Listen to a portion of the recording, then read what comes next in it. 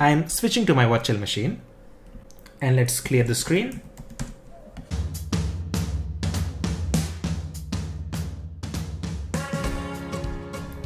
And let's first copy everything from the NX directory. So I'm just copying from NX, and I'm just copying everything here. As you can see, we have the vulnerable binary, the vulnerable program, and we have the previously written exploit along with the makefile. Alright, so we have pretty much everything we have. Now before we proceed further, let's go back to the slides once again. And let's remind ourselves that ASLR must be turned off for this exploit. So let's turn off ASLR. The reason we are turning off ASLR is we are dealing with how to bypass NX in this lecture. In a later lecture, we will discuss how to bypass both NX and ASLR in one exploit. Right? So let's only focus on NX in this lecture. So I'm just going back to ASLR directory, and let's type disable ASLR.sh. So this script is going to disable ASLR for us. Let's also quickly verify if ASLR is disabled. As you can see, ASLR is disabled here. Now let's once again navigate to return to Libc directory. Now let's start writing the exploit. Let's load the vulnerable binary using GDB, and let's set up a breakpoint at main, and let's run it. As mentioned earlier, there are a few things that we want to do here. We want to find out the address of the system function, and then we want to find out the address of exit function followed by the address of binsh. To find out the address of the system function, we can simply type p space system. So this is going to be the address of system function from Libc. I'm just copying it here, and let's paste it in a notepad. Remember, this is the absolute address. We don't have to add it to the Libc base. Now there is another way to get the same, which is xinfo system.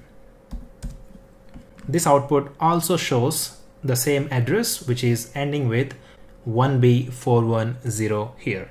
So getting the address of system function from Libc is as easy as that. Alright, we are done with finding out the address of the system function. The next one is to find out the address of exit.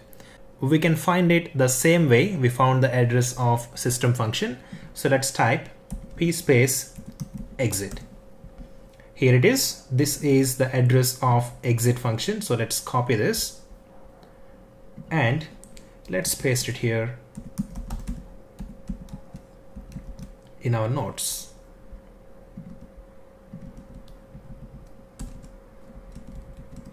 Now we have gotten the address of system as well as exit. Now it's time to get the address of binsh from Libc. There are few ways to do this. The easiest way to find out the address of binsh string is to use strings command. So let's open up a new tab, and let's first make sure that we have Libc library available within our working directory. So I'm just grabbing the Libc library from here. I'm just copying the location of Libc library, and let's copy that into the current directory. Now we have Libc in the current directory. Now we can run strings command against this Libc library to find out the offset of binsh string. So before that, let's quickly take a look at the help options with strings command. Let's take a quick look at the help. We are going to scan the entire file, so we can use -a for that. We want the address to be printed in hex format. That can be specified using -t space x which is going to give us the location of the string in base 16. So let's type, let me first clear the screen, and let's type strings -a -t space x, and let's provide the input file, which is the libc library, and let's pipe the output and grep for binsh string. There it is. If you notice, we got the offset that we wanted. So let's copy this. We need to add this offset to the libc base address. So let's first paste this in our notepad. This is binsh offset. Okay, now we need to have the base address of libc so that we can add this offset to that base address and we can get the absolute address of binsh string in libc library.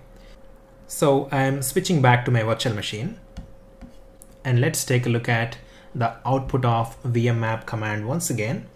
And if you notice, this is the base address of libc. So let's copy this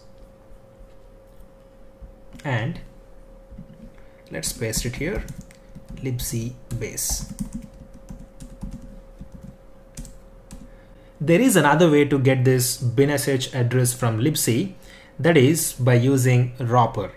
So let's go back to the virtual machine and type wrapper, and let's quickly take a look at the help options. If you look at this, we can load the file by using -f, and we can actually specify -- string option, which will actually look for the string in all data sections. So let's use this option and see if we can find out the binsh offset. So I'm clearing the screen and I'm typing wrapper -- libc. This is where we want to search for the binsh string, and let's specify the string /bin/sh. Look at that, we have gotten the offset once again. Let's quickly copy this and let's check if it is the same value that we have gotten earlier using strings command.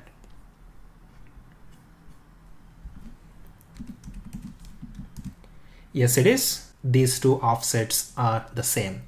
So this is another way of getting string offsets from libc.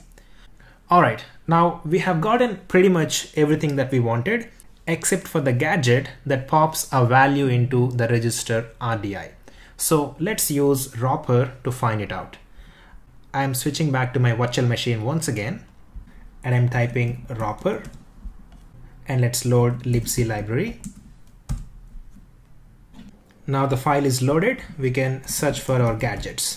Search space /1/ let's type pop RDI, because this is the instruction we want in the gadget. So let's hit enter.